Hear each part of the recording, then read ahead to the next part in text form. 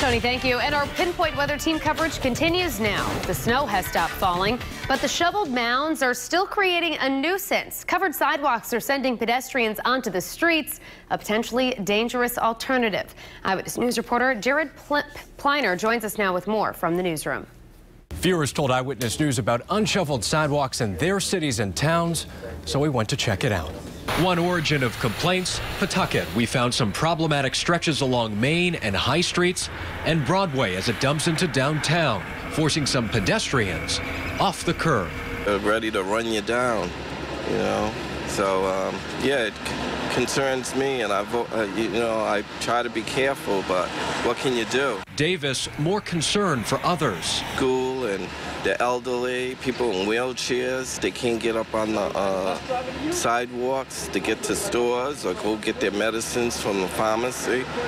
Yeah, it's terrible. We found many homes and businesses had tended to their spaces Thursday. As for those who haven't, the city's received calls, but officials tell Eyewitness News violation notices couldn't be sent. By our ordinance, we cannot start enforcing the snow and ice removal from sidewalks until 12 hours after the storm resided. So beginning Friday, those who don't act could get summons to court and fined. It's $25 for residential and $50 for commercial.